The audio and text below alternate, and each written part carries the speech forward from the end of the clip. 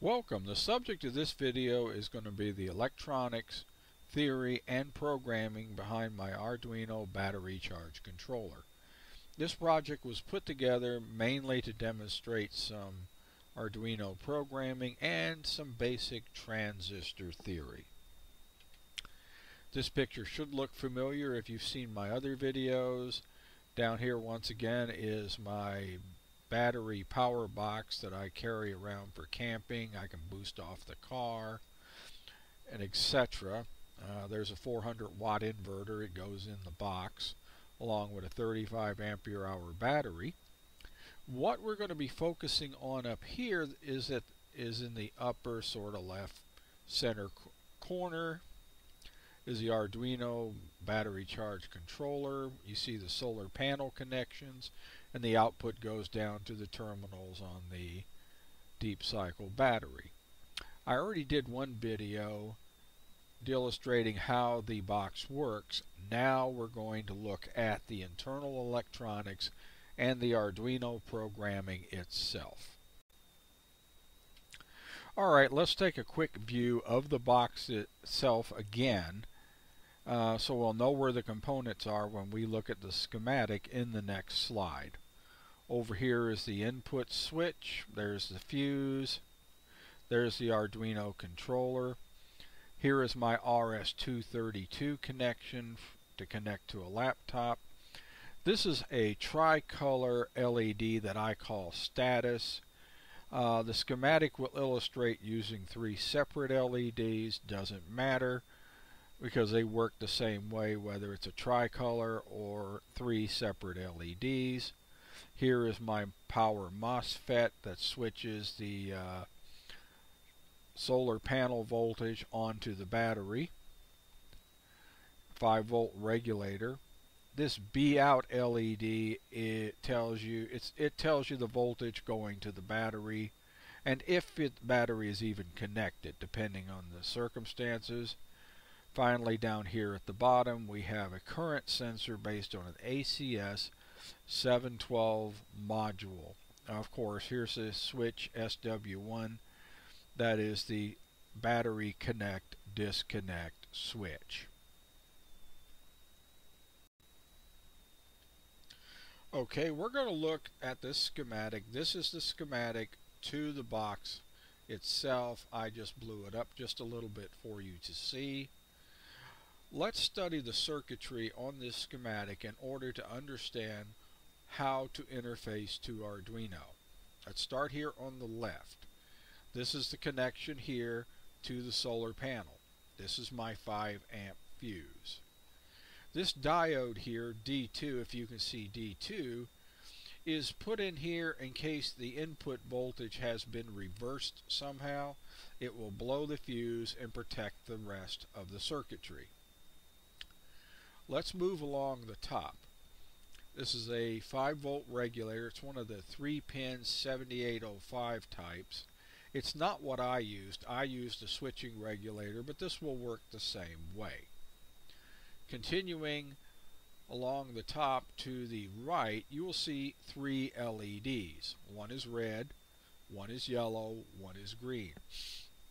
And they are connected to digital pins 10, 11, and 12. In this configuration, I have tied the anodes of the 3 LEDs to the 5 volts. That's the way my tricolor LED was made, and that's why it's done in the manner that it's done.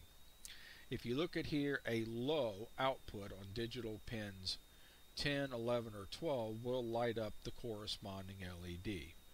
Remember, a low will light up the LED.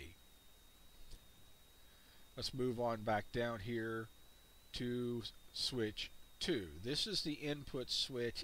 This is wired a little differently in the box than in the schematic, but it does the same purpose. It will cut the input voltage from a power pack on and off. That's not illustrated here. Let's look down below the switch. Through here you will see a 15K resistor in series with a 2.2K resistor, and we have a connection that goes out to Arduino's analog digital input 0. This is what I call VN, capital VN.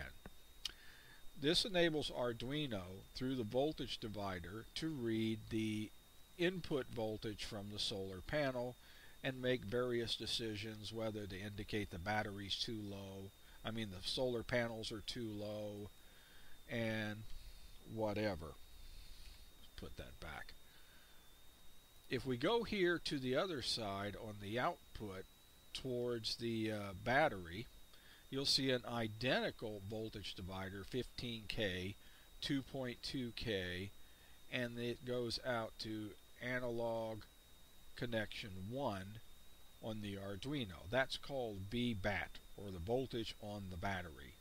I'll show you a little later in the video what you will be seeing in the serial monitor on the Arduino. Let's step back. Okay, we looked at the 5-volt regulator, we looked at these indicator LEDs. Now we're going to come to the heart of the circuit. In the middle is a positive channel power Mosfet. Here's your source, it goes back to the solar panels. Your drain goes to the battery through SW1, that's the battery connect switch, to the positive post of the battery. And of course the gate here goes down to a NPN bipolar transistor Q1. And through a 2.2K resistor to the base of Q1, we connect to digital pin 3. A high on a digital pin 3 will cut on Q1. It will switch on to ground. You notice there's a 10K resistor that runs from the source to the gate of the power Mosfet. When Q1 cuts on, the gate of the Mosfet is going to go to about a half a volt. And thus the Mosfet will be cut on, and we will have the charging voltage go through the current sensor, which you don't see, which is on a separate schematic, and then to the battery, assuming switch 1 is closed. Let's look at a deal here with this power Mosfet. This particular one has what is called a VGS, that's voltage gate to source, of 20. If I have my solar panels put out something like 12 to 18 volts when they're normally running, so I'm safe. I can have a voltage difference between gate and source of under 20 volts. What if I had a 24 volt system, that I had 2 solar panels in series to give me 24 volts and then 2 batteries in series to give me 24 volts? You would blow this transistor. There is a way to get around it. We will look at it in another slide, how to get around that. Finally, what's left here, here's your battery out LED. It's connected across the output. It's just a LED in series with a 10K resistor. So briefly to reiterate, voltage comes in here from the solar panel.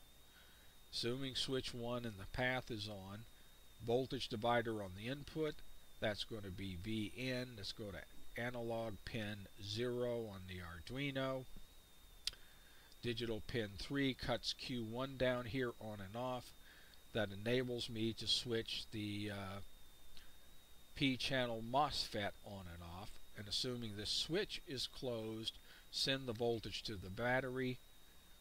When this is turned off, Arduino will read the voltage coming from the battery through this resistor network, and it will be on analog to digital 1, and it will calculate the battery voltage, and it can also read and calculate the voltage coming in.